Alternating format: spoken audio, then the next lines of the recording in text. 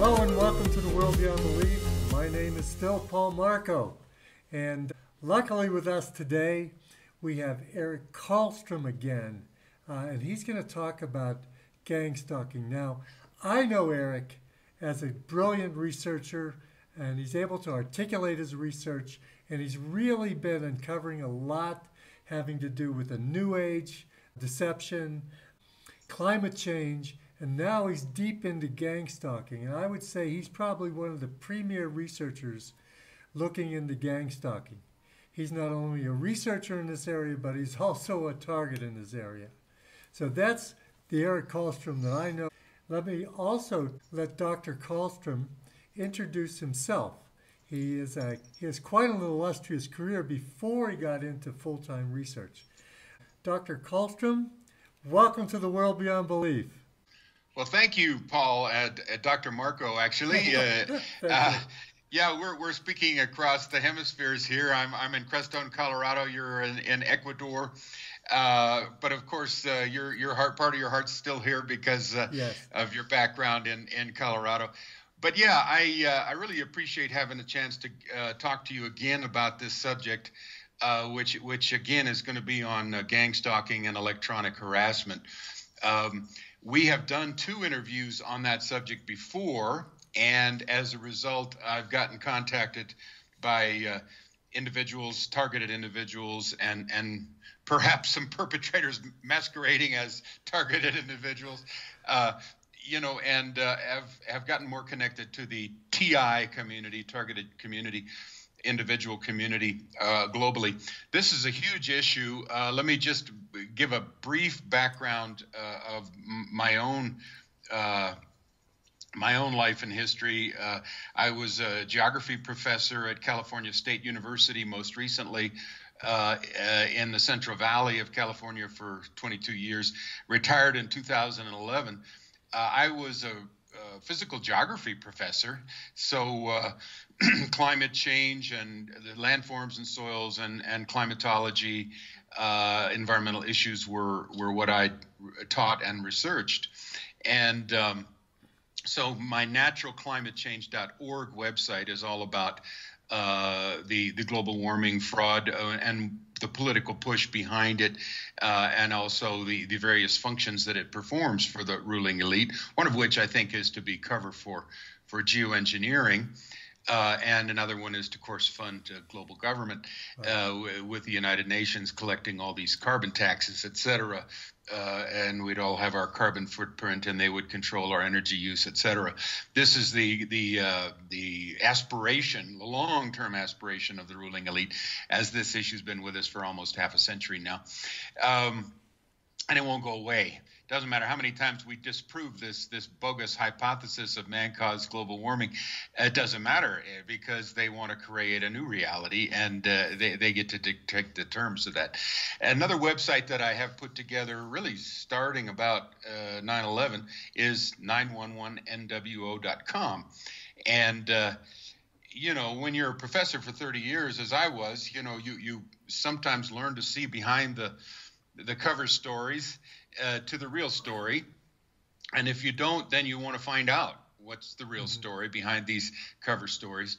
And of course, 911 also is a fraudulent false flag, synthetic terror event created by our government in cooperation, certainly with other intelligence agencies around the world, in order to, I have found, justify all these wars in the Middle East, and to set up a police state, surveillance state at home, and around the world, as it turns out. So we've spent over $1 trillion in these nefarious wars in the Middle East that don't benefit, certainly don't benefit the people of the United States, and certainly create chaos and misery and murder and mayhem in those areas. And we've also spent probably about the same amount of money creating this new Gestapo police state at home in America. And gang stalking, directed energy, weapon use, electronic harassment is part of that. And so it's my 911nwo.com website that has gotten quite huge, which of course disproves or proves that 911 is an inside job, and disproves the official narrative as being a ridiculous, silly story, about as silly as man-caused global warming. I mean, these things make us stupid. If we believe these things, if we buy into these outrageous lies, of course, Joseph Goebbels said, a big lie is, if you repeat it enough, is more easily believed than a small lie, Right. So these are the huge lies, and Big Brother is telling them to us, and we need to understand what's behind it. And of course, it turns out that if we look at history, we see a long sequence of false flag events, and pre and post 9/11, and we can put it in its context, historical context. Who's doing these things, and what is, cui bono, who benefits, Right. And so it's out of the 911nwo.com website that I have moved into this area of my new website, which is called Gang Stalking Mind Control Cults.com. It's not a clever camouflage. It's right out there. This website is about gang stalking, mind control, and cults. And of course, these are all quite connected. And again, if you look at the historical development of these things, it becomes obvious who's behind it and what the goals are. A little less obvious, the very, very high-tech black technologies that are being directed against the American people and citizens of the world now. That it would be an interesting subject as well, just to go into the history of patents and whatnot, of the electronic or psychotronic weapons, sometimes called soft kill, slow kill, silent kill, non-lethal weapons, that the military has been engaged in perfecting now for the last half century. And again, this goes right back to the CIA's MK Ultra mind control programs, 149 sub-projects, top secret, more secret than the Manhattan Project. But of course, it's hard to keep those kinds of secrets when so many institutions are involved. And there were 7 boxes of files.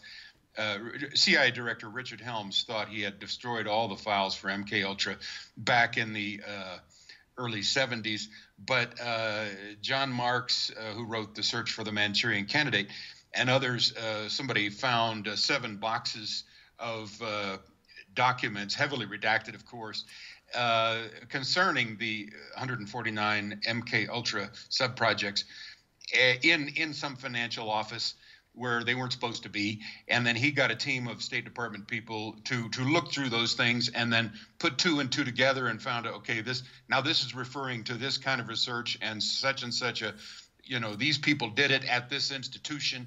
So all of this has come out. Yeah. Again, it's supposed to be top secret.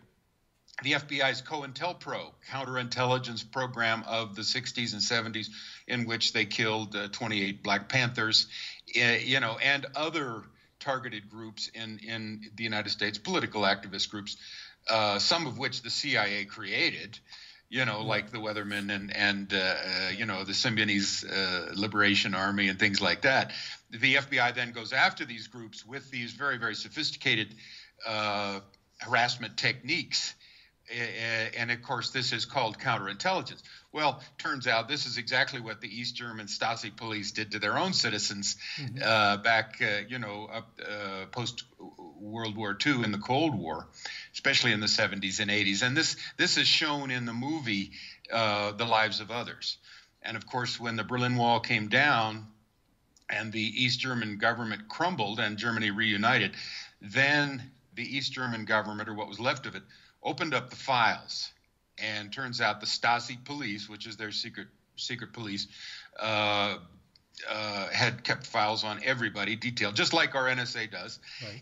On every American, and those files were opened up.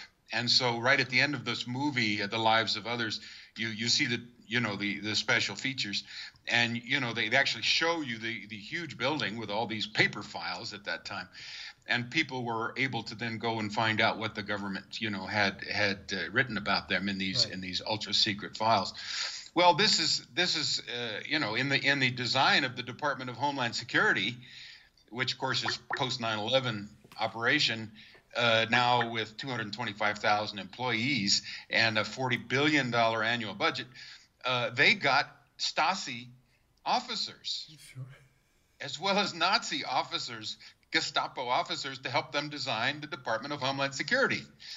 So, you know, who is behind the gang stalking? Well, it is the CIA, the NSA, the FBI, Department of Homeland Security, and all their fusion centers, and 78 fusion centers in every state, in which, you know, local law enforcement is all connected up with these guys.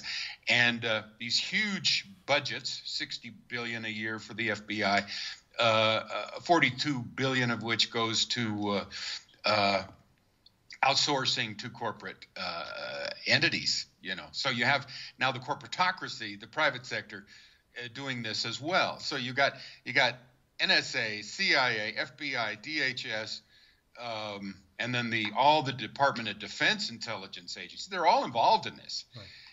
And the technologies coming from these sectors, and again, that would be a whole nother show.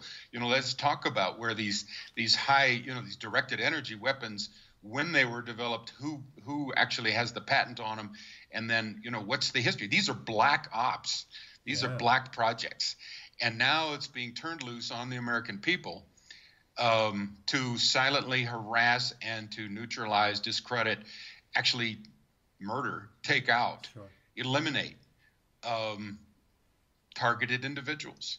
And so this is very dark. I mean, this is, if you look at it, well, let me just give a couple books, several books for people. I really want to share this information with people who may be targeted individuals, and reach out to the people who are not targeted, so that they might see what has happened to our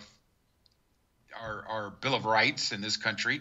You know, basically these programs eliminate the Fourth, Fifth, and Sixth Amendments, as well as your freedom of speech. They surveil you, etc. So our whole nation, I think, is at stake with these programs, because these are, as we said in our last interview, weapon systems that can be scaled up and scaled back. Could create a huge holocaust around the world with these very programs. It's a silent war.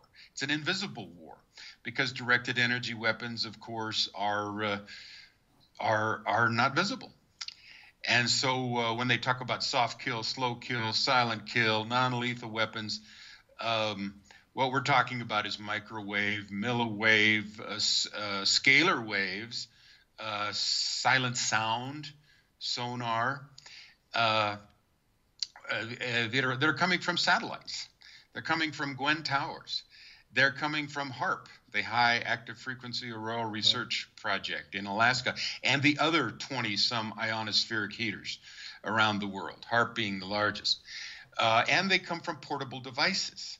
They have portable microwave devices, radio frequency devices that can beam directly into the targeted individual's home, go through the walls, radar that goes through the walls, etc. Let me give you these books, because I think education is the very, very best antidote. It's the very best protection weapon for targeted individuals. The more you know about it, the less you're likely to be, eliminated, killed, isolated, taken out through a whole series of it's psychological warfare, it's directed energy warfare. So the books that I think are very solid and that I would recommend, I wish it was in every library in the world. Dr. John Hall is an anesthesiologist out of San Antonio, Texas, and a targeted individual. He's written two books, Satellite Terrorism, A New Breed of Something or Other. That's his first. The second one is the one I'm recommending, and that is Guinea Pigs, Technologies of Control. And in this book, he identifies 6 phases of targeting that all people who are targeted will go through. And this is a protocol now being established around the world. First of all, selection. And you can be put on these terrorist watch lists, or whatever they want to call them, notification lists at first in Britain, by anybody. In other words, if there's somebody in your community who doesn't like you and they have some contacts with the NSA or local police, they can report to you on the experiments on people of all different races and colors and ages. And so you get on the list. You are now in the program until death. Very rarely does somebody get out of the program. So they will continue to harass you until death. Okay, selection is the first. Surveillance is the second, and this can take 2 or 3 years or more. Ideally, the target does not know this is happening, and I think this is true. I think most targets don't even know they're being targeted, period. But yeah, surveillance is the second, and they'll break into your homes, and they'll hack your emails, and they'll do all kinds of things, hack your phones, etc. The third one and fourth one go together, and that's the gang stalking, sometimes called organized stalking. Neighborhood watch groups and vigilante volunteer police, and again by all these spy groups. So we have spies all over the place being paid in this country to do this. And I'm toying now with trying to figure out what the numbers are, but it must be in the millions in America. People who are actually hearing or being told a person and potentially a criminal and maybe a pedophile, maybe a prostitute, they lie to them and say, okay, this person is we don't quite have enough on him yet, but we have an investigation underway, and the local cop will come up to this potential perpetrator and show him a file with your picture on it and tell him a bunch of lies, and then say, we need your help, and by the way, we'll pay you, $100, for instance, just to call in a location. And so they get their little cell phone app, and there's all this list of photos, in your area, and then the Fusion Center will have, coordinated the local police and the vigilante neighborhood watch people, etc., and whatever NSA, CIA spies are actually on hand, and then again the corporate sector, the private sector. And they'll say, okay, we want you to do this and such, and then this can involve all kinds of street theater and gaslighting and harassment. And again, the idea is to make the individual very, very afraid and paranoid, because now all of a sudden these total strangers are making your life miserable in a very systematic and coordinated way. Again, using protocols that go back to the East German Stasi, and that goes back to the Soviet Cheka, the secret police of the Soviet Union. This is how the power elite controls the street level. In other words, if there are dissidents and whistleblowers and people that aren't getting along with the program, you can take them out this way using other people at street level. And they will, as Karen Stewart, ex-whistleblower, NSA whistleblower, and current TI, says, they're drilling down into a criminal class, and they're offering them money too. So stalking is the third phase, and along with that go defamation. These people will then spread out into your community, and they'll get everybody, they'll tell them all kinds of lies about you, so that nobody wants to have any contact with you at all. So then you become isolated. Right. And of course that's the point, is to isolate the target. And to, you lose your job, you lose your friends, you lose your home. Ultimately, they want to get you out on the street where they can either kill you or maybe you're so depressed you commit suicide. And again, this program goes right back to the East German Stasi, secret police, and the Soviet Cheka. And it utilizes, and then the next fifth phase, attack, directed energy weapons. And this uses, now when the MK Ultra, 149 subprojects of MK Ultra, and I'm using that as a blanket because there were many, many mind control projects of the CIA and the DIA and the Department of Defense. There was Bluebird, Artichoke, MK Search, MK Often, MK blah, blah, blah. There's probably hundreds. And again, these would have involved some of our top scientists with black budget programs. And now we're talking about the use of directed energy weapons against the individual, including voice-to-skull technologies where they actually can insert voices in the person's head and say, I'm God. I want you to go kill your mother. or kill your father, or go to this schoolyard and start shooting. Well, guess how this can be applied? Right. The shooters in America, you know, which is, of course, causing, oh, it's the terrorists. Oh, it's the Muslim terrorists. You know, we got to go fight some more wars in the Middle East. Well, these voices, you know, this is coming from 1974 technology out of the CIA's own MK Ultra program. Voice to skull technology, or V2K.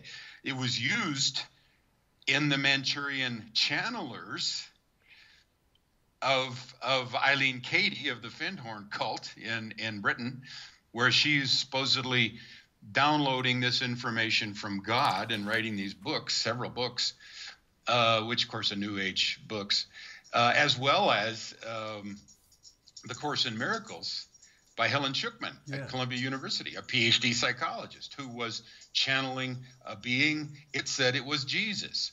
So, so now the CIA, you know, they get to play God, and they get to play the devil. They get to play any role they want. You know, they say, well, you know, this is the devil speaking. Kill yourself. You know, and they can do this. That technology is such they can do this where what you hear, and it's actually silent sound. It's not. It's going right through your auditory apparatus right into your skull, and you think it's a voice. Can be your own voice, in which case you think it's your own thoughts, right. Or it can be another voice, in which case you think somebody's talking to you. And so we're still on the six stages of the targeting, and we're in the directed energy weapons, and of course this goes on and on. But then the last phase is monitoring. So they want to monitor and see how you're doing. So, you know, we're talking about a technocracy here, a scientific dictatorship, a big brother now, but with malevolence. I mean, you know, you couldn't ask for a more satanic program than gang stalking. And yet, you know, all these scientists and local vigilantes who think that they're, you know, somehow helping society by targeting, you know, their fellow people, you know, I mean, in 2003, an article came out, I think it was the New York Times, in which the DHS, Department of Homeland Security, said we'd like to get to a place where 1 out of 3 Americans are going to be used as citizen spies. Right. That's 100 million. That's you know, right. And of course, East Germany's Stasi had 1 out of 6 people. 1 out of 6 people right. were citizen spies. Well, this is how you destroy a society. Sure. You know, who wants to live in a world like that, where everybody's a rat and a stooge and a monster? These people, you know, obviously don't care about their fellow citizens' First, Fourth, Fifth, and Sixth Amendment rights, you know, because they're getting off on whatever, getting a little money or getting prestige by helping the local cops. So in effect, it makes us all evil. It destroys us all. And that gets into the second book that I'd like to recommend, which is by A.K. Forwood, a British guy who I believe was on the receiving end and perhaps also somewhat on the perpetrating end of the system. It's called Gang Stalking and Mind Control, Citizen Spy Networks and the Destruction of Society. That is a very good book. Very short, and he talks about the connection again with mind control, and he says Satanism and mind control go hand in hand. Sure. And so what we're really dealing with is a very, very satanic system from top to bottom, and he traces it right up to the Illuminati satanic bloodline families, who of course are always in the background. Right. But they are ultimately the puppet masters of this system. And they're the ones who want to reach down and destroy the individuals at ground level who maybe aren't already going to hell. Right. In other words, I think at some level there is a spiritual thing going on in this planet, and the powers that be kind of know who's kind of headed for where. Right. And if you're already going to hell, they probably won't bother you with you. They'll probably use you as a perp, you know. Yeah, they will.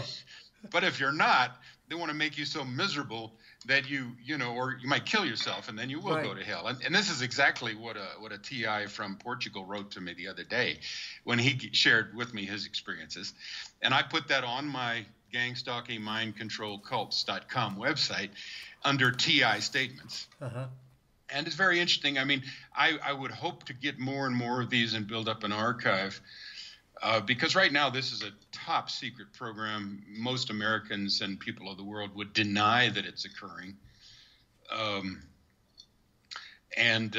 You know, education is really what we need. So that's the second book, Gang Stalking and Mind Control. The third book is is actually a book of fiction by a famous black author named Gloria Naylor, who you know, enjoyed some commercial success, but then got gang stalked because she ran afoul of one of her neighbors whose brother was very high in the NSA.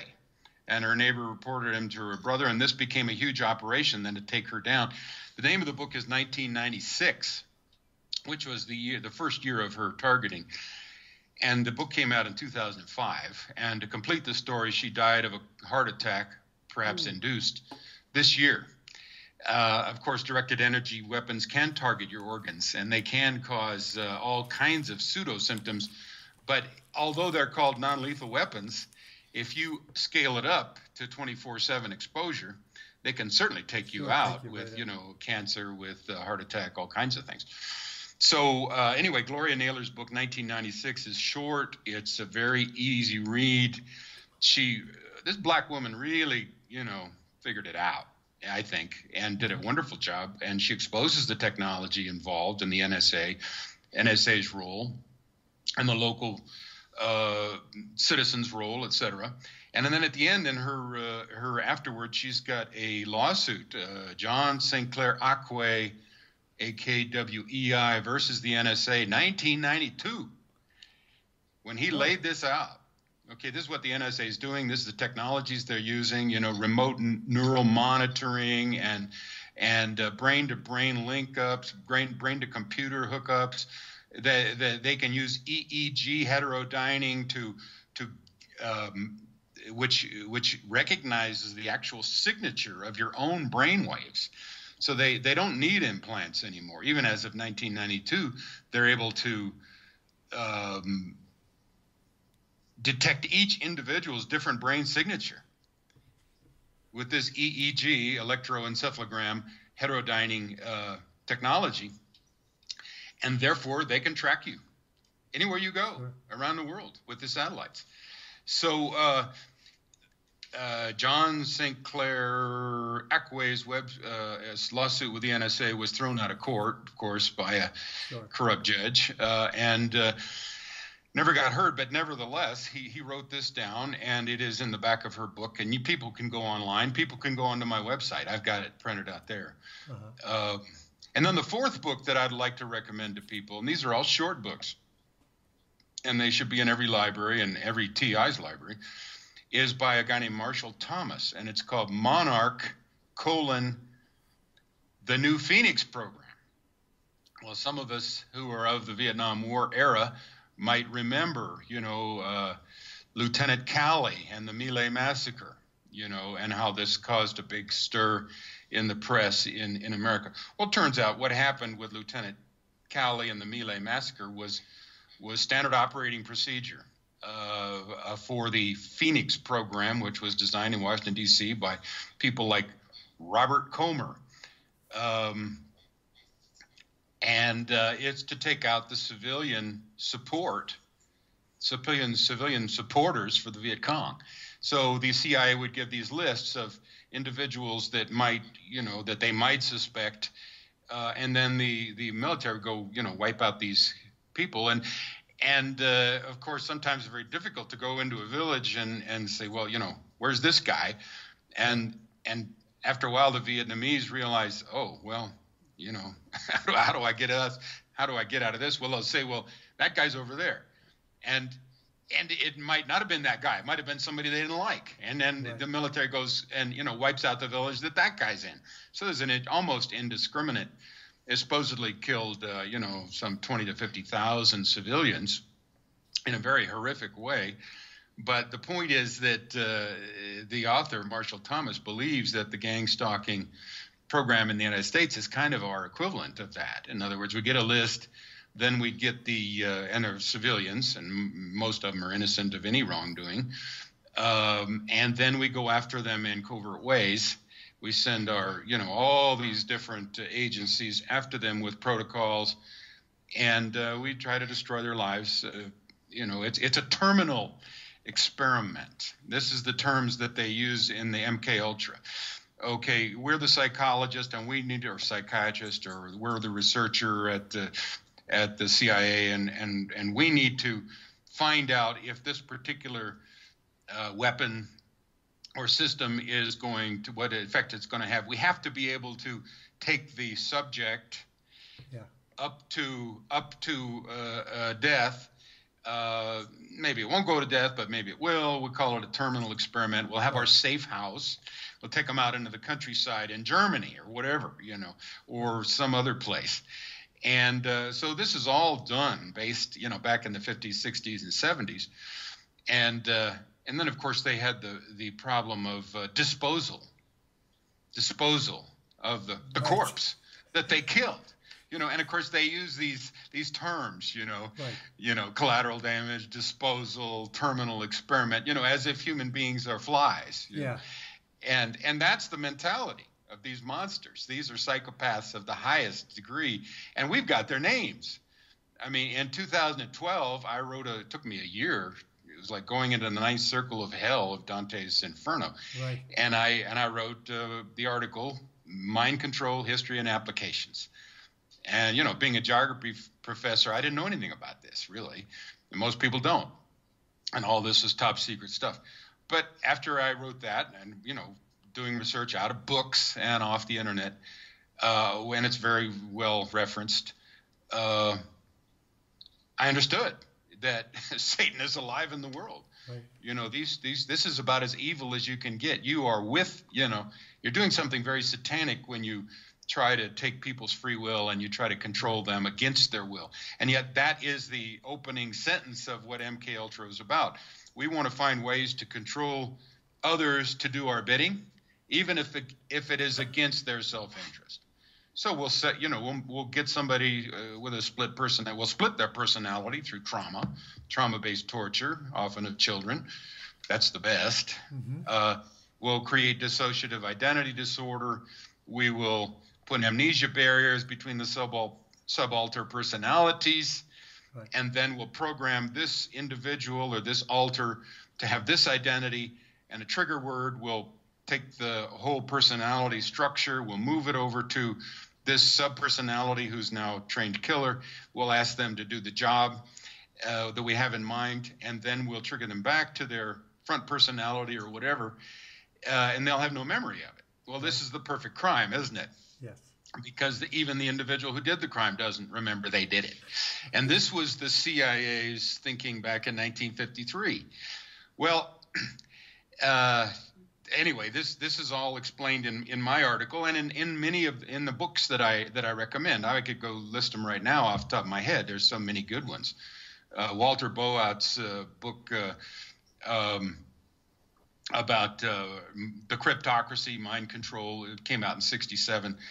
It was a pioneering work. Again, John Mark's book on the search for the Manchurian Candidate, and many others. We'll talk about these sorts of things. Albarelli's book, A Terrible Mistake, the killing of Olson, Frank Olson, I believe, who was a CIA or a military researcher who just got a weak stomach when he was confronted with the whole terminal experiment at the safe house in Germany and said, hey, I don't want to play anymore.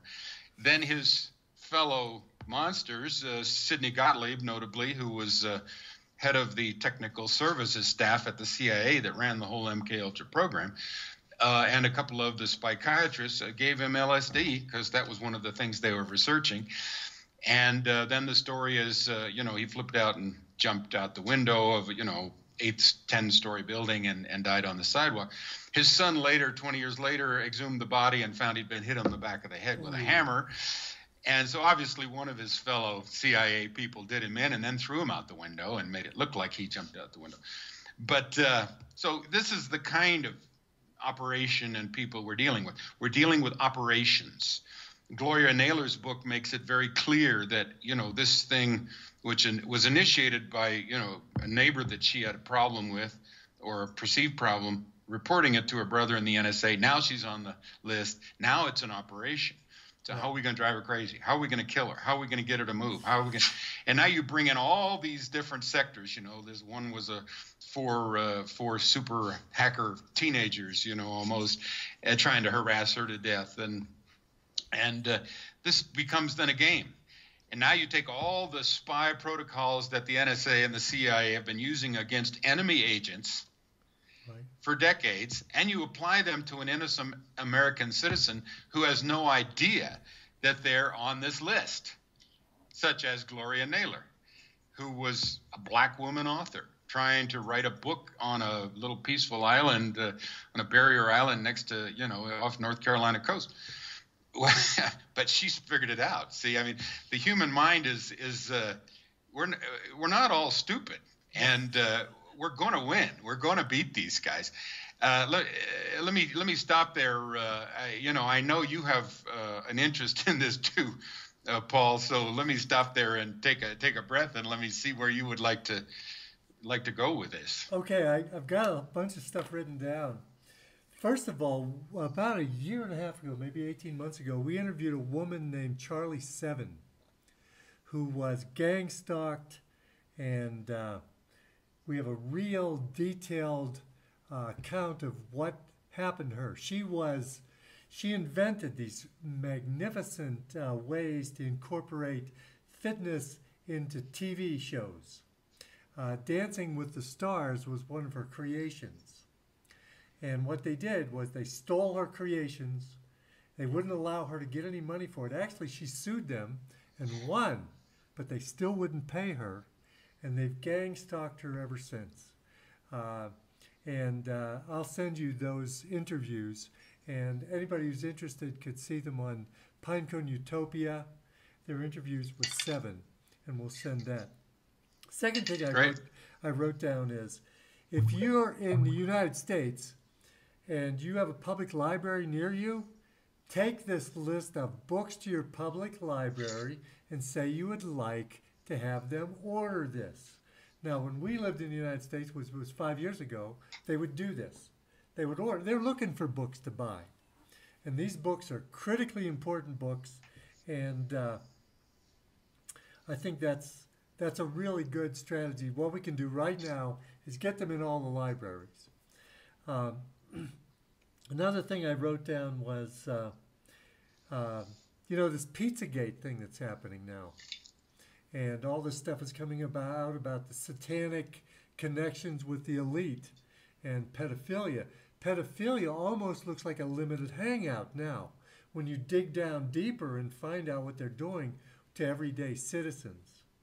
And I guess the biggest thing that occurs to me is, if you look at guys like Henry Kissinger or George Soros and these old shriveled up prunes of people, Satanists, that are perpetrating this stuff, well, just look at them. They're really pitiful guys trying to keep themselves alive by very nefarious means, I'm sure.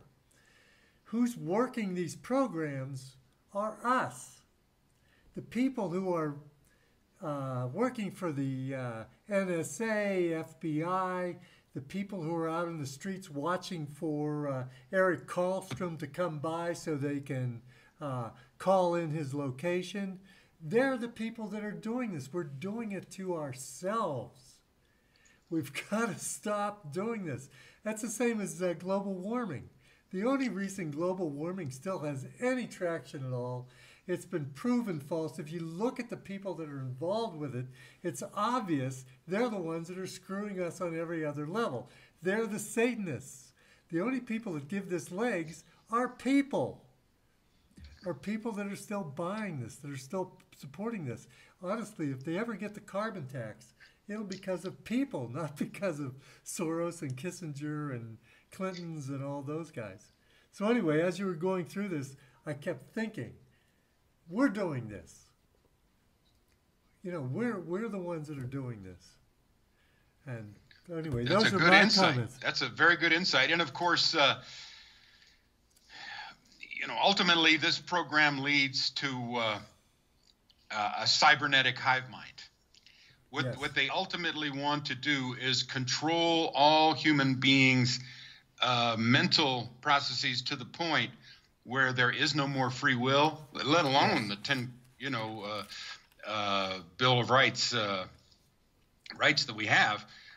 Forget that. I mean, they want to destroy free will, and they want to turn us into basically robot slaves, and that's what these programs have the capacity to do. So really, we're kind of drawn a you and I and all the other TIs and anybody who's kind of half awake anymore are going to have to draw a line in the sand and say, listen, you cannot do this. Humanity is at stake.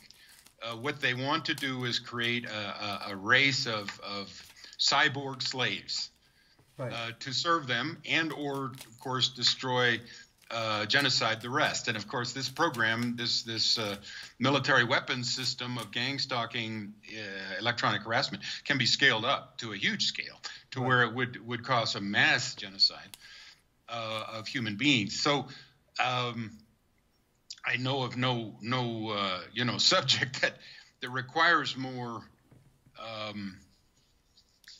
commitment, really, for myself. And I've looked at a number of these subjects. This is the way. It's taken me a while. One of the reasons I haven't written a book about the global warming fraud, which would be right up my alley, or the 911 fraud, which I now have way more material. I've got enough for 5 books or more. But I didn't stop at any of these subjects because I wanted to keep moving into the next one to see how it all fit together. Right. And this is the one that has the immediate potential of and of course the North American Union, regionalism, and all these United Nations, nefarious United Nations plans, they all fit together, as you say. It's all orchestrated by the same psychopaths, Satanists, pedophiles, etc.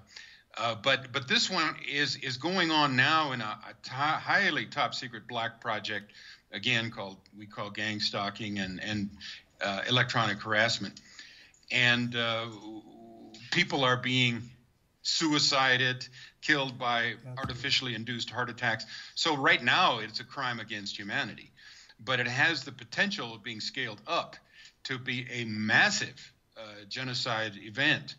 And I don't doubt that the psychopaths at the top would want to do that, So, and I think your point is excellent that we're doing it to ourselves, and many of us have a free will, and we see what's going on. So you get whistleblowers, NSA whistleblower Karen Stewart doing interviews with Jeff Rense, and I've got it on my website and transcribed it. Right. And you've got ex-FBI agent Mike German, who was in the counterterrorism branch between 1988 and 2004, who's now working with the ACLU trying to neutralize these programs and expose them. And you got Dr. Robert Duncan, who is ex-CIA, author of Project Soul Catcher, who is exposing these things. You've got, people at the DHS, Department of Homeland Security, quitting en masse because they can't stand what they're doing.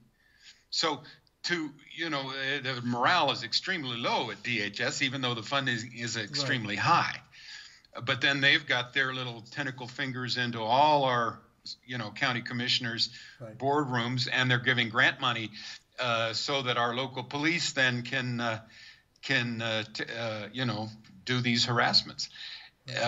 So, to me, the program has become more and more transparent since you and I did our first interview, maybe on this, or about half a year ago.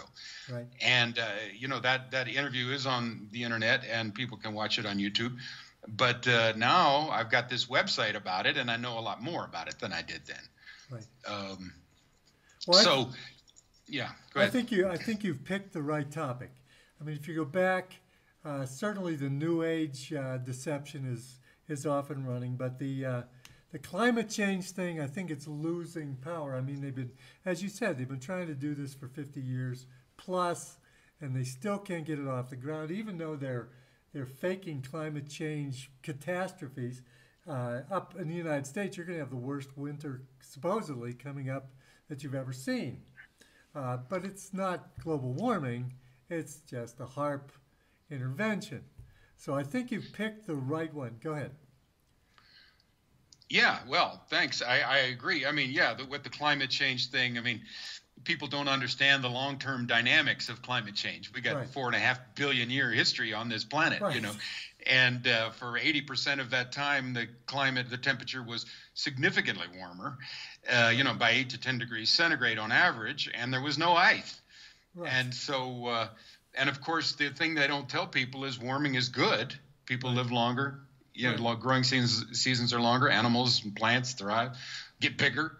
But yeah, so the natural climate change is there, but now we have geoengineering. Right. So the man-caused global warming is in many ways a cover story for what the military's been doing since World War II, which is weather modification, weather warfare, engineering the planet to become weaponized. They're weaponizing everything. These people have one-track mind, which is take over the world, kill people. And of course, they've weaponized psychology with all this mind control. They've weaponized anthropology and sociology as well.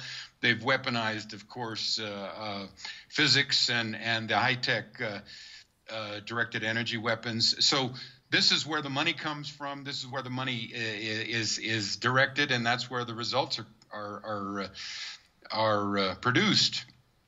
Again, it's coming from the people at the top with the money. And again, we're going to Wall Street, we're going to the City of London, we're going to the international financial community, the corporatocracy, et cetera, that really runs the world and wants everything, you know. Doesn't need 7 billion people because that doesn't fit their agenda. Right.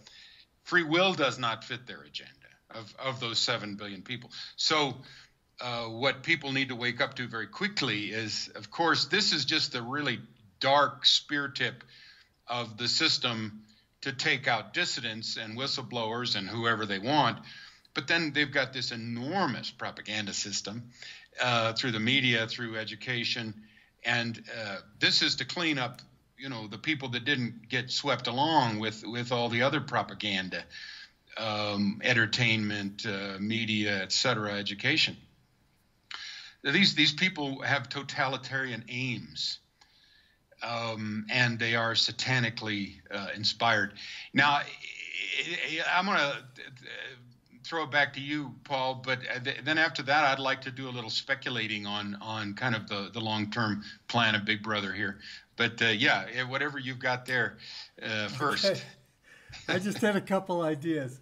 One is the people who are working this program have to realize they're on the wrong side of the coin here. There's the satanic side and then there's the human side. You don't want to be on the satanic side. And if you look at what's going on, actually the whole control system is really going through a rough time right now.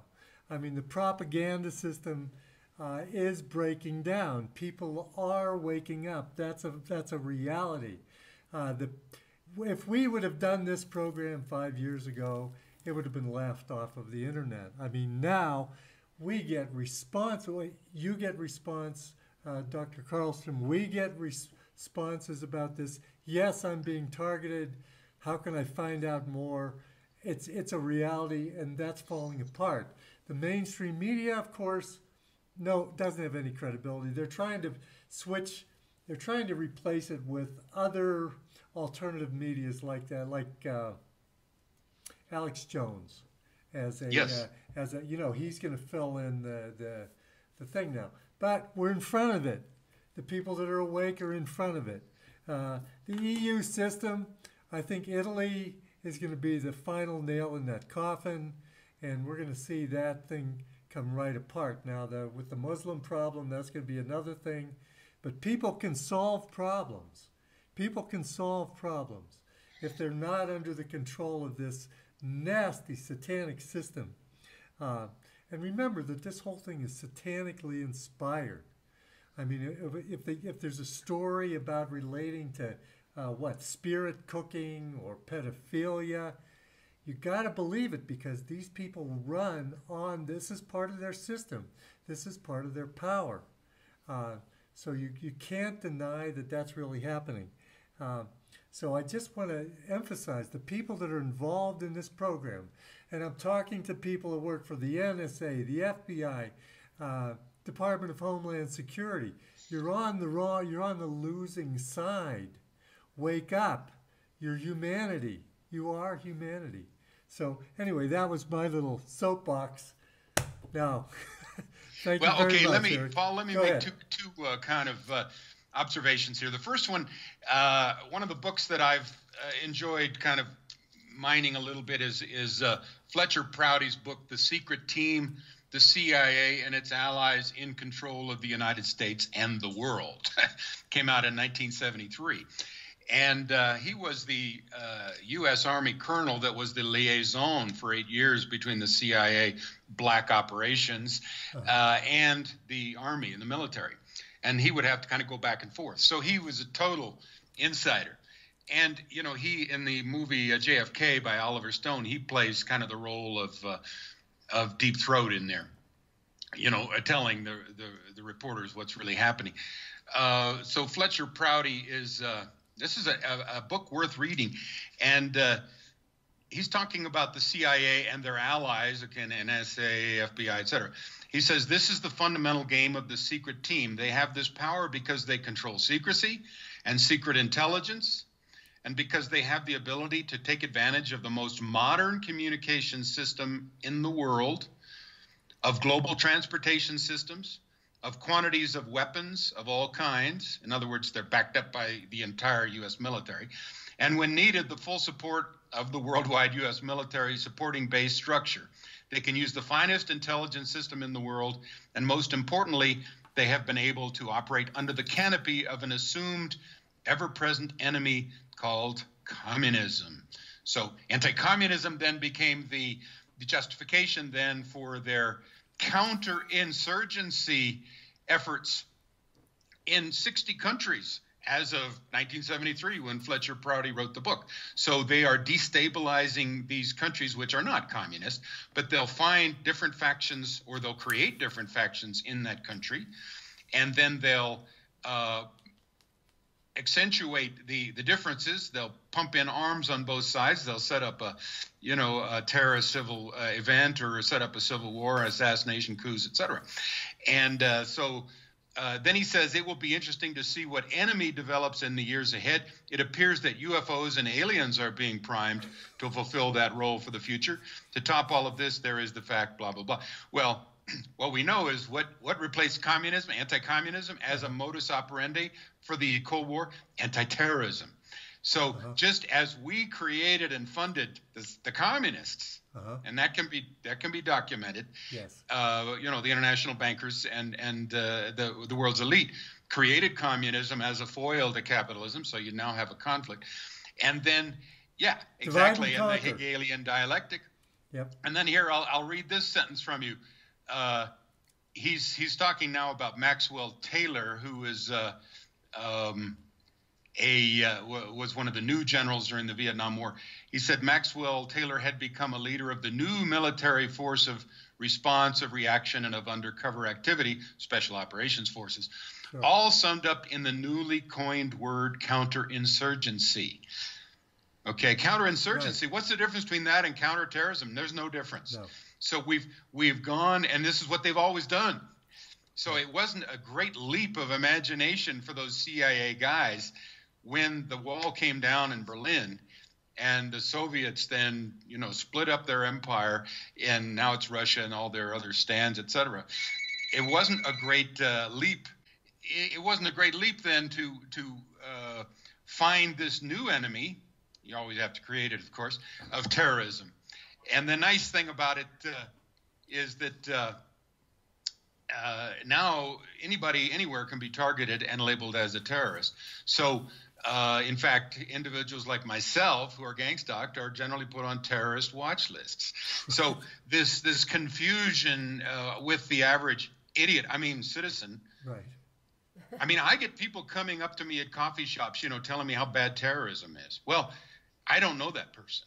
So obviously somebody told them that I was a terrorist, you know, and stop there, you know, and spy on this guy or whatever. Right. And, I've had so many of these encounters now that I'm a TI, that and of course I have every stake in understanding what's going on. So communism morphs into terrorism. Now, it's been documented that during the Cold War, which was this kind of trumped up conflict between, capitalism and communism, wherever it might be, the U.S. government spent $9 trillion on the military-industrial complex, which more properly should be called the intelligence military-industrial congressional complex. And that was more than all other sectors of our economy put together. $9 trillion. Jeez. So you wonder where these people get the power. Right. They've got all the money. And of course, Ike's speech in 1961 warning us about the military-industrial complex and the threats to our liberties was right on. Go look at that. If you're watching this, go online and watch the farewell address of President Eisenhower, 1961. Right. Well, he missed part of it. He forgot the intelligence at the beginning of the military-industrial complex, because it is the CIA and its allies that are controlling the whole system. Now, let me go into a subject that I think is maybe a little more speculative, but maybe a little more important. When I did my one-year research on mind control applications in history and applications, which was like going into the ninth circle of hell, right there with Satan. One of the things I found out was that there was a speech called the Green Bomb speech given by a psychiatrist by the name of Dr. Corydon Hammond in 1992. And he was at a psychology conference back in Virginia. And he reported the satanic ritual abuse programming was going on throughout the world in all cities and countries. That was 1992. Okay, so this is not a new problem. He also said, based on his work with these victims, they share a common internal mental structure. And they remember the same programmers, trainers, and handlers. They will remember, for instance, Dr. Green. Yeah. Or Joseph Mengele, or Dr. White. There's a whole series of these guys, but Mengele and Green are probably the most important ones. Now, that's for sure. I mean, that's coming out of the psychologists who've done the research on this. Now, let me move over to the Christian pastors who've done this from a slightly different point of view. Right. Doug Riggs, Christian pastor, Preston Bailey, also been working with the victims of this satanic ritual abuse programming, of which MK Ultra is a part, because this goes right back to the Illuminati families for the last, 5,000 years or whatever. It comes right out of the Nazis, because some of our top mind programmers were Mengele and Dr. Green, coming from Germany through Operation Paperclip, with 9,000 other scientists into this country in another secret operation, which gave us then our basis for continuing the Nazi mind control experiments here under MK Ultra, et cetera, and our space program with Wernher von Braun, et cetera. So that gave us the basis of NASA. And NASA, it formed a huge part of our CIA, all these German spies like the Gehlen organization, which was imported whole cloth into our CIA as it's being formed in 1950, in the late 40s. Yeah. But anyway, okay, so here's what Doug Riggs and Preston Bailey say. They say, now here, this is getting a little bit out there, but like you say, things have changed in the last 5 years. SRA, according to these pastors, and they have worked now for decades with the victims of these satanic ritual abuse programs to try to restore their integrity and to try to deprogram them. And they've had some success with Christian exorcism, et cetera, of the different subalters. But they say SRA, satanic ritual abuse, is the framework for a, quote, global hybrid breeding program, which they say is sometimes called the Nephilim or the Genesis Project. And the goal of the project, they say, is to create para-humans, or hybrids of humans and, quote, fallen angels, i.e. demons. This new species, then, is sometimes referred to in the New Age literature and by New Agers like Barbara Marx Hubbard as Homo noetica, the new man, or Homo novus, the new man. And these are just other names for the Nazi master race. And this is what Hitler was all about. This is why they did all that stuff. They wanted to create a Superman, which would be a hybrid now of humans and these fallen angels, or perhaps humans and computers and machines. You know, all that stuff, I guess. According to Doug Riggs and Preston Bailey, there are such people on the planet with us now. And that these are actually, they say, reptilian beings that look identical to people. Okay, so now we're getting out there. But you've heard a lot about reptilians, right? Right. I think you read a lot about that, and you see a lot about that on the internet. So in addition to functioning, Homo noetica can function as a military weapons platform. These could be a large number of the perps. Right. A large number of the perps could be these victims of spiritual abuse who have a social identity, who are triggered to do this and such at this moment, and then go right back into their previous or other identity and forget all about what they just did. So in other words, they are unwitting participants.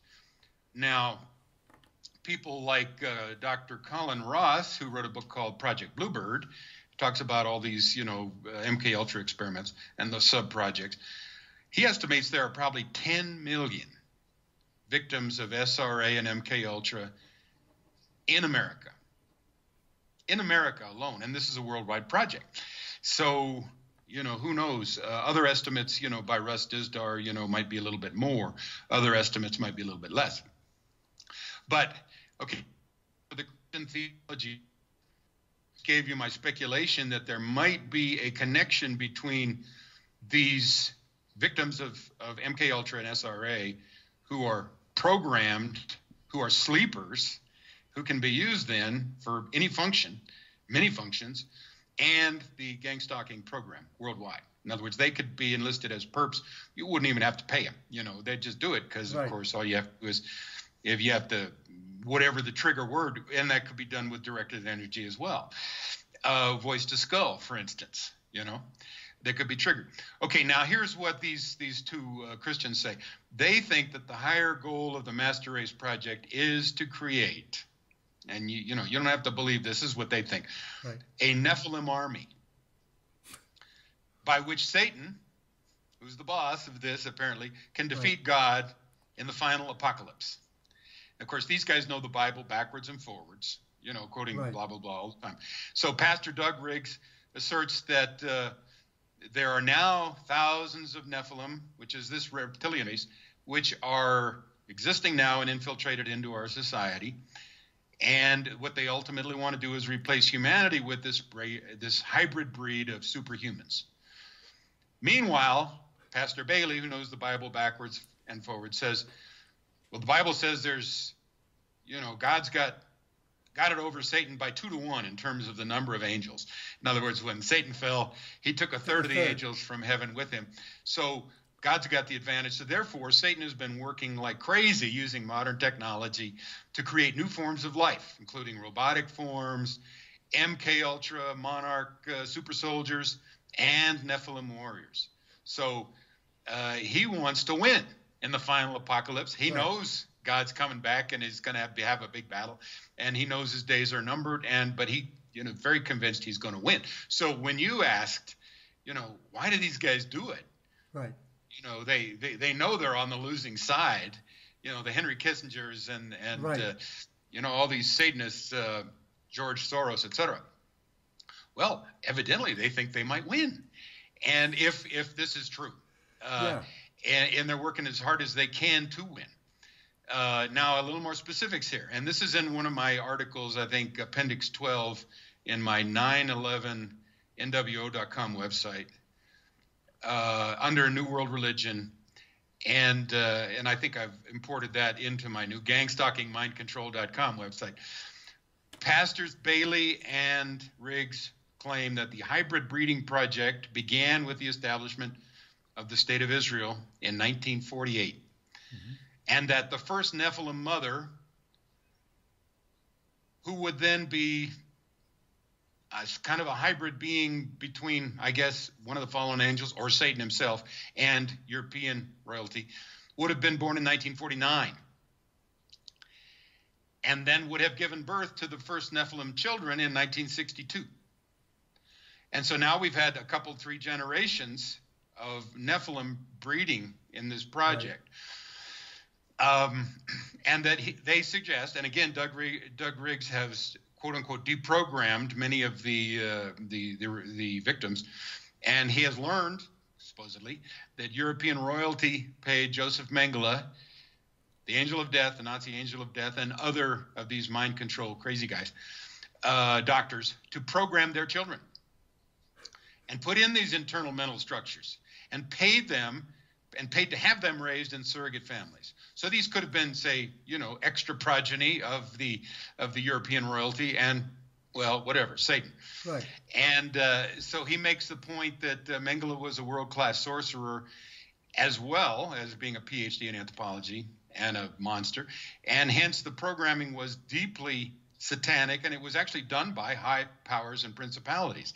So the internal mental structures of these victims then would actually be very similar around the world, like Corydon Hammond said, and they would be satanic structures. Yeah. And this would then turn them into satanic robots. Riggs says he thinks there's been a coup, and that Nephilim, that is these hybrid beings, have replaced the human representatives of the 13 Illuminati families on the Council of 13. So in a sense, Nephilim are now running the show. If you're wondering why the world seems so screwed up, well, that might be an explanation. Yeah. And again, these guys, Riggs and Bailey, have deprogrammed many victims of SRA and MK Ultra, and they conclude that these internal mental structures that are in these programmed individuals are far beyond human intelligence, and that these DID, dissociative identity disorder structures, are in fact demonic spiritual phenomenon. So the last point I'll make here is Riggs and others believe that our nation and world are being prepared for a fraudulent disclosure event, in which there is a scenario in which the earth is attacked by bad aliens. Yes. And then we're going to be saved by the good aliens. And then the good aliens will say, hey, we created you in the first place. Yeah. So worship us. Yeah. Of course, all of which displaces God, who is right. The creator of the universe. And but in fact, the so-called aliens, the bad and the good, would be the genetic hybrids, the Nephilim. And according to Riggs, the UFO craft they've been using for a long time for abductions, etc., are man-made. They're made in America. Sure they are. Black technology with the military, etc. Black military technologies. In fact, the Nazis had a flying saucer back during World War II. So what can we do now? If they could make a flying saucer during World War II. Well, we did a podcast about 3 months ago, where I showed that the first levitation craft was demonstrated to a major government, actually the U.S. government, and you won't guess the year. The year is 1860. A guy by the name of John Keeley flew around in a lighter-than-air craft in 1860, demonstrated it to the U.S. government and the U.S. military.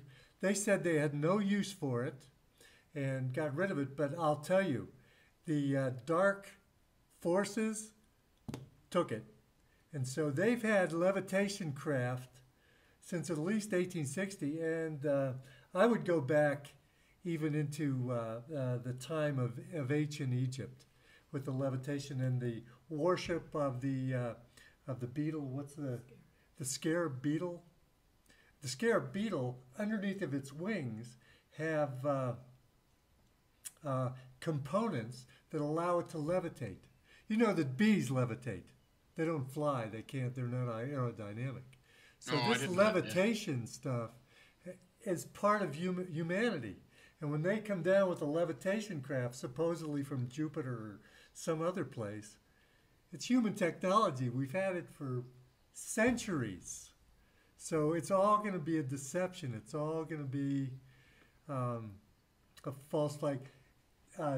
Dr. Karlstrom, I'm so pleased with where you've taken your research here and the depth and the breadth which you've taken this gang stalking thing to see how this whole thing, what this thing is about. We're in a phase that the Satanists call the externalization of the hierarchy, where we're going to know this stuff and we're going to know which way we're going to pick. We're going to know which way to go. And it's all coming out now, and they want it to come out, I believe. Yes, and I think that's a good point. The externalization of the hierarchy, of course, is a term from Helen Blavatsky, who is one of the first New Agers, who, founded the Theosophical Society, back in the 1800s. But the Bible has a similar idea, and I can't quote it off the top of my head, which is all these secrets will be made known at the end times.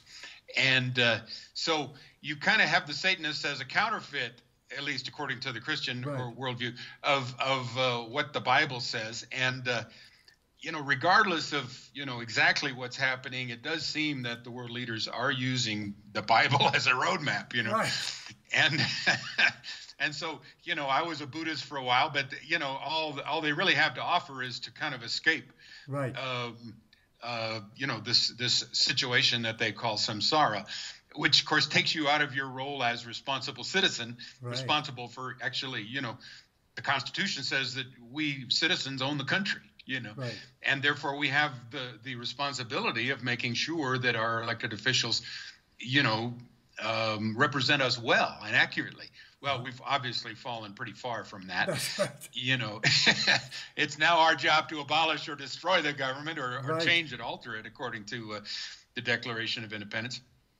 But, this whole spiritual side, I believe, is present. And so we need to be able to function both on the political and the spiritual, because the leaders of the world are operating on those two planes. Absolutely. And of the two, I think the spiritual is the more dominant and powerful. So we need some understanding in that to understand the politics, I'm afraid. And see, that's why most American citizens, especially agnostics and people, would not admit any of this spiritual side. They want to talk about the politics, was Trump versus Hillary, blah, blah, blah. And when it comes to something like you said about, the Pizzagate and the spirit cooking and stuff like that, that's nonsense, Right. Well, it's not nonsense, because, again, you go back and look at the record, and these things keep recurring. And there's evidence of this going back many, many centuries. Right. So the only way you can say it's nonsense is if you just ignore all this stuff. You're ignorant. Right. And, of course, that's more comfortable. Ignorance is bliss, perhaps, but it puts you in a very vulnerable spot, too.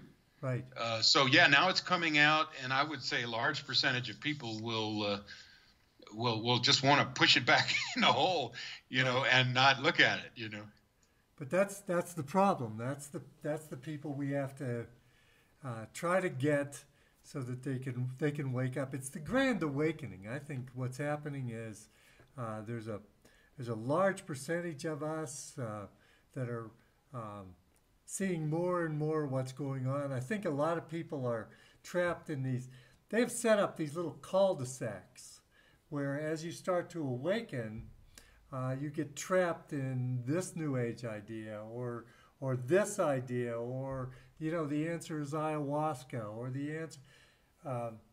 You got to keep waking up. You can't go back into one of these corners and I've got the answer now. No, it's going to be more and more. We're going to learn more and more, and it's going to blow our minds. Every month it's going to blow our minds. Actually, that's Mindy and I, the way we live is if we haven't really learned something that's exploded a paradigm in a month, we think, well, what are we doing here? Because you've got to learn new stuff, and I think a real important part is admit that you're wrong. I was wrong about that, because now I know this and this and this.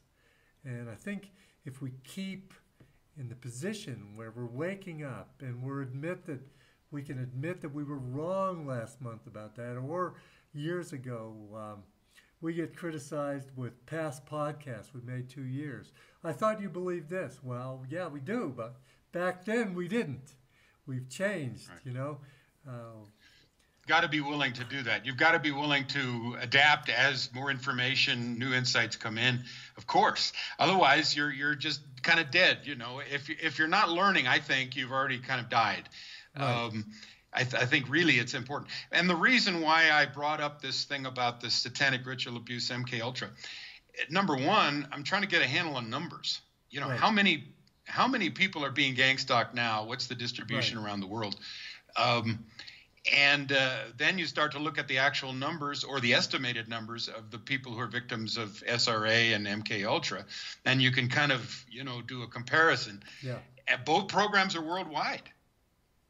You know, I mean, this is not what the U.S. Constitution. This is not what George Washington envisioned for America. No. You know, when he said, "Make no entangling foreign alliances." You know, Right. he you know, those founding fathers didn't want to rule the world. You know, and yet this empire role has been foisted upon us, really taking it over from the British at World War II, and all the secret documents, you know, according to Fletcher Prouty, talked about moving towards one world, even in World War II, at the end of World War II. And so that's what our political and military leadership wanted to do, was move towards conquest of the entire world. Right. Well, on whose behalf? Not on my behalf. No. I don't want to conquer Ecuador. No. I want Ecuador to be Ecuador. You know, Yeah. I don't want my government, my military, my CIA, my NSA to destroy the people of Ecuador. Right. As they, you know, have done in the past, along with, you know, Vietnam and Right. many other countries, you know. So we've lost control of our government.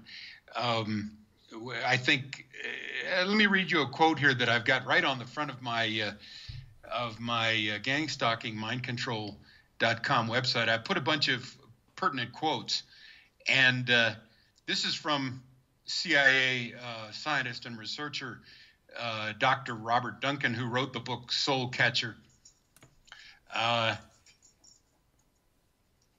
And this is in another YouTube called The Invisible War, 21st Century Targeting. He says,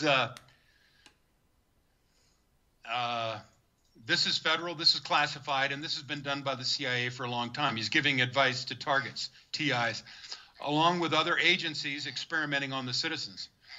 And this is worldwide. There is no way any agency or government can possibly admit this level of assassination and torture without a complete collapse. So know what you are dealing with. This is going to take a long time to be solved. Okay, so then I have ex-FBI, ex-NSA, ex-DHS people making similar statements, you know, saying, you know, they did it. There's an article that I think is just come out in Remo D's website, Everyday Concerns, and I'm just going to kind of paste together a couple of her very, very rich sentences. She says, secret high-tech surveillance, targeting, and assault are being used covertly in today's radiation-policed and neuro-policed state, USA and worldwide.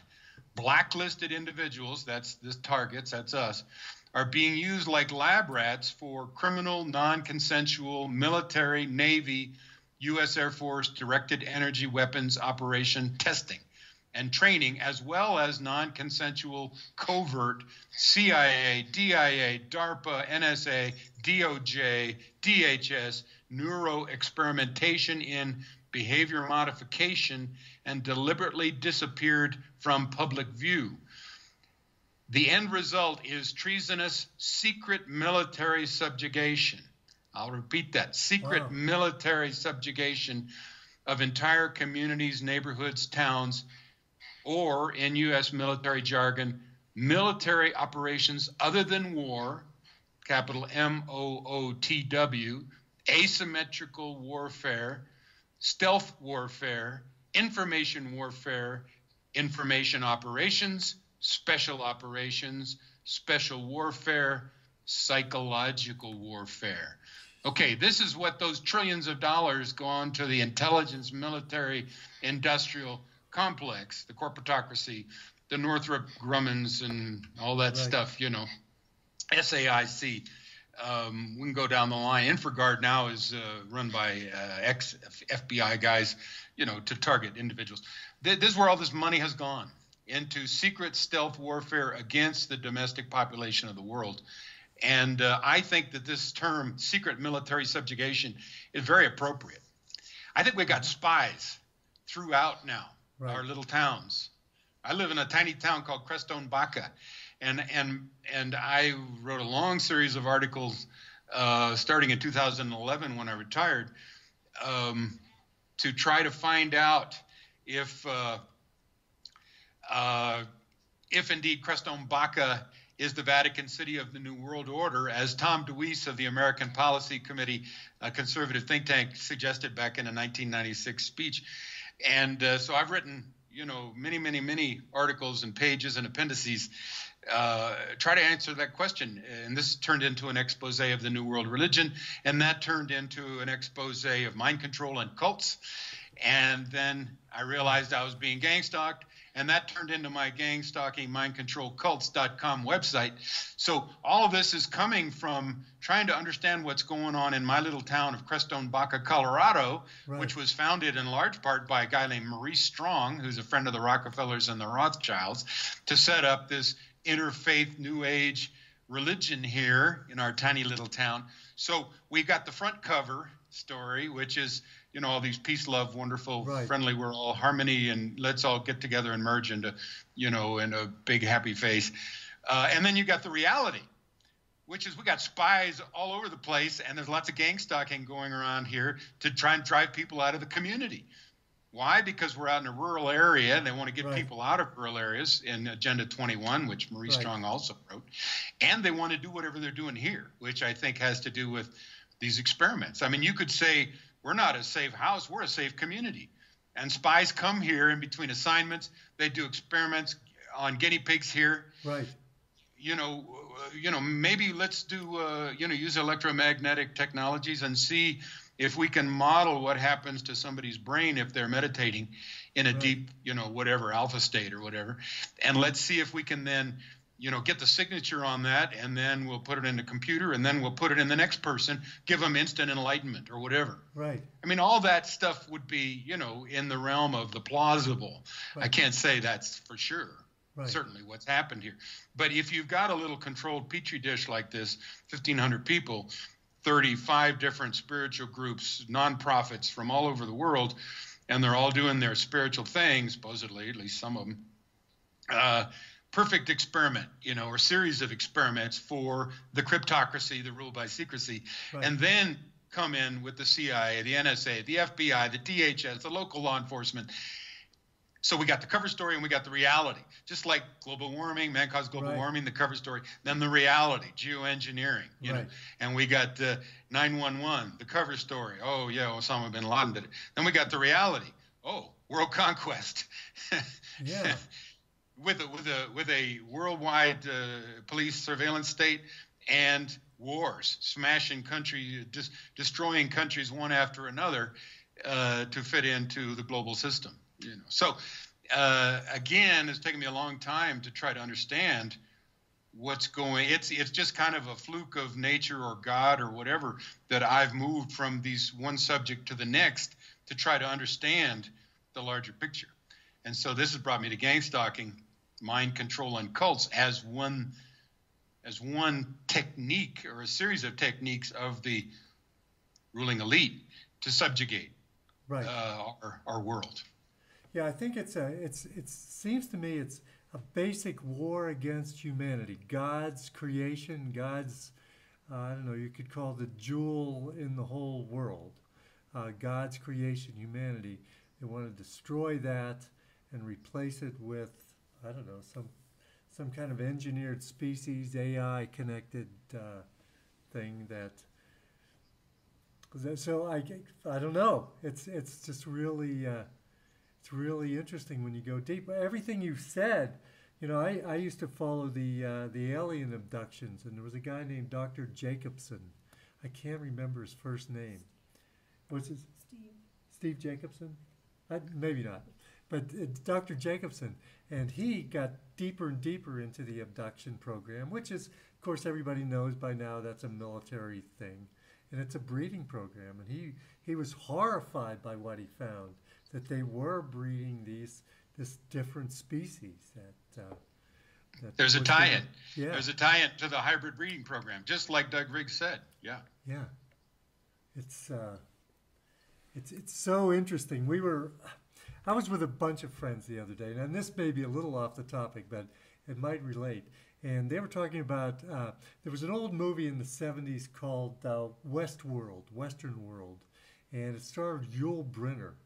And Yul Brynner, Western World was it was like a game park where people would go and they would be in a Western, and they could shoot people, but the people were all AI. They were all robots, okay? So they'd go and they'd interact. Well, I guess they're bringing that back as a TV series. We don't watch TV, so I don't know. But it's really interesting if you put what's happening to us in the context of working with these non-humans. Let's say the angels are AI, because they are inferior to humans, and they are, according to John Lash, they're the archons. They're inorganic, and they're AI. And then you have this AI species that they're producing to interact with us. Thousands of them. We're kind of a human species in between, kind of fighting for survival with, people on both sides, gang stalking us, satanic ritual abuse, and using that force against us. I don't know. That just came to me as well as I was listening to that and listening to you. Yeah, there's a lot of forces. It's not just human beings working against human beings, but they've also set up these hybrid or AI or whatever they are, transhumans. And it's a war against the divine creation of humanity. I agree. There is a group called World Cash, Citizens Against Covert Harassment. And now they've headed by a Swede named Magnus Olsson, and then they've set up chapters in each of the different nations, including U.S. Cash, or Catch. I don't know how they wanted to pronounce that. But if you go online and you listen to some of their stuff, they're very, very sophisticated on this. So we are, we being the targeted individual community, we are starting to get organized, and they've had international conferences maybe every other year for the last several years around the world. And but I think I think they're legitimate. But then there's other groups that might be highly infiltrated or even run by the opposition, right. Just like the 911 movement. Right after 911, totally infiltrated by all kinds of government agents. And the Truth Movement then was neutralized by these people who know how to neutralize groups. Right. And so these people tend to come in and they take over, and then they set up fights between factions, and they, just like they do with other countries. Right. And it's the same old, so this is why I've always pretty much operated independently. I have gone to 911 conferences, but I've never joined in. I've always been an independent researcher. And but there are, as I understand, targeted individuals are getting together and, by Facebook and phone and whatever, and sharing their stories and starting to understand what's going on. So we're kind of the canaries in the coal mine. And, I hope that some of us can turn into eagles and, fly above it, see the big picture, and then attack, because we're up against this demonic system. And I think our best weapon is truth. Absolutely. Rather than, say, mortars or, shells or, weapons of our own. The truth is enough, Right. All we need is the truth to become disseminated. And I do believe in God. I do believe that, we're not the whole story. We're not the whole resistance here. we tap into that connection, and not only do we have much greater protection, but we also have divine assistance, inspiration, etc. Right. So this is why I think a lot of TIs are forced, especially through the tremendous suffering that they're enduring with these 24/7 electronic attacks. And I hear about these from other TIs. Some of them, very, very forced to, find their spiritual center and stay close to that, and I think this is true. I think there is an eternity at stake, for each of us. And we are kind of held accountable for our actions. Right. That said, I think forgiveness is in the system if we're willing to repent and, recalibrate, try again. We all sin, but I think that, this what's happening is very much a spiritual war, and we know we've read to the end of the book. Right. We know the good guys win in the end, Yeah. And but meanwhile, there's going to be some terrible times, and there are terrible times. I think you can make the case that we're right in it, So. Well, waking up is very hard to do, and I think a lot of times, most times in my doctoral work, the dilemma-based model was the thing that spurred more development, more awakening, more learning, more growth, was dilemmas. And we certainly are faced with a lot of dilemmas now. And so I think it's waking a lot of people up. I mean, if we're fat and happy, we're not going anywhere, but we're not fat and happy now. We're being attacked, we're being re-engineered, and we're going down a hard road. And I really love the research you're doing. I know that you're a fantastic researcher. I've known that ever since I heard you on Red Ice Radio. And getting deep into this subject, which I think is, hearing you talk today, this is the core issue, isn't it? This is where we need to buckle down. This is the line in the sand. This is where we need to go. Yes, I totally agree, and we need people like you, Paul. You have a PhD in psychology. You're in a better position to understand this system that that is attacking us, and to help people survive, and then who knows, maybe even counterattack some. Right. First we have to figure out how to survive. Which is going to mean, a lot of the TIs are talking about shielding. From the electromagnetic weaponry, which is hitting them day in and day out, and they're talking about products like Reflectix, which have a certain amount of metal and a corrugated surface that can be used to bounce these off. Other people are talking about, taking diatomaceous earth, which I guess maybe protects the innards a little bit. So we've got to protect ourselves technologically from this technological assault. We've got to protect ourselves spiritually, and then somehow or another, despite the fact that it seems that the opposing forces have an unlimited budget, somehow we have to organize ourselves and equip ourselves with enough knowledge so that we can make some counterattacks, like John St. Clair Aquay had this lawsuit against NSA. It was thrown out of court. But in the process, he put together the story. And it's documented. It's on the internet. That was 1992. We need, obviously, updates of that, We've got Dr. Robert Duncan. So he's ex-CIA guy who worked with these technologies. He was on the other side. So Mike German was a counterterrorism FBI specialist. He was on the other side. Karen Stewart was NSA specialist. She was on the other side. These people are waking up, and they can help us, Absolutely. So we need the tools of these experts. And there are good-hearted people in all of these organizations that are swept up, I think, and, oh, gosh, if I stay in another 5 years, I'll get my retirement, and maybe I better not be a whistleblower because then maybe I won't get my retirement. All these factors, but I think knowledge and the line in the sand idea is very important. I think, respecting the autonomy of other human beings to have free will, respecting the sovereignty of other nations to conduct their own affairs. These are this is bottom line Right. kinds of acknowledgments, and yet the CIA never did respect the sovereignty of other nations, and they don't respect the sovereignty of individuals. Exactly. It's in all their documents and in their programs. Jose Delgado, the guy who invented this democeiver, electronic mind control, and was able to stop a bull in the ring, by zapping it. The guy from Spain, he says, people might think that they, have a right to free will, but they really don't. They don't really see the big picture. Right.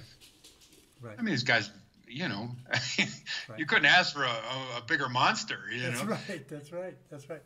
Well, we're not going to beat them by money, because what did you say, 9 trillion? That's only what the taxpayers give them. They have human trafficking profits. They have drug trafficking profits. So I think fighting them on this level with money, we're not going to do it. We're looking into something down here called bioacoustics, where it looks at human beings as being energy waves and affecting the energy waves with sounds. I remember 6 months ago, you and I were talking about producing music that would be in harmony with the earth. They changed something in the 1940s so that the music we listen to every day is a little bit different. So I was explaining that to a friend of mine who was very much into medicine, and so she looked into this thing called bioacoustics, and you can Google it probably.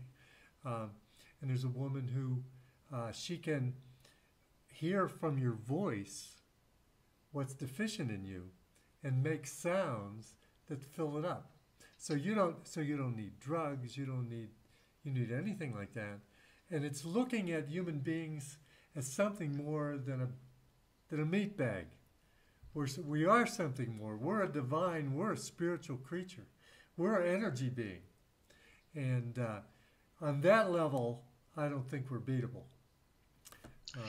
I'm so glad you mentioned that. I mean, a lot of the history of the field of psychology, going back to Wilhelm Wundt, I think, back in Germany, and Pavlov back in Russia, look at human beings as kind of an input-output machine, as a piece of dead meat, as you say, as something that whose individuality and divine free will mean nothing. In other words, just something to be controlled. And this, I'm afraid, has been kind of the model, the mental assumption of much of that field, which has brought us to this condition. So, as with computer models, garbage in, garbage out, bad assumptions, bad conclusions. To reinvigorate the whole study of, human behavior and psychology and, everything with the old idea that we are made in the image of God, that we are divine, participating in God's creation, that he's in charge, the creator, but he created something extremely priceless and special in each one of us, each of whom is different. Thank God. Thank God. And respecting that seems like the most basic of all things to agree on, and yet our ruling elite threw that out centuries ago. They had to. It's important to know that, it's important to know that they don't share our belief that human beings are, divine and made in God's image. Right, exactly. I think that what we've uncovered is about 6 more podcasts. That's fine with me. I would like to go into the actual technologies at some point with you, if that's all right. I still haven't kind of systematically put that on a post, but I would like to go through the patents, the years, the experiments, the inventors, and say, okay, this is where this comes from, and this is how it's used now. Again, this is the information that TIs need to know. I think it's very important. But I think if we make this too much longer, nobody will. I think we'll it's good listeners. time. Yeah. So why don't you sum up, and then we'll say goodbye. Yeah. Well, Paul, I just want to thank you and Mindy for doing this, and this is our 3rd interview on this topic, or our 3rd conversation. As you say, I would like to keep it going, as I learn more, from my research and from my actual being out there as a TI, I think we can kind of understand this diabolical program better. And I think you and I both agree that this is the line in the sand that we have to draw.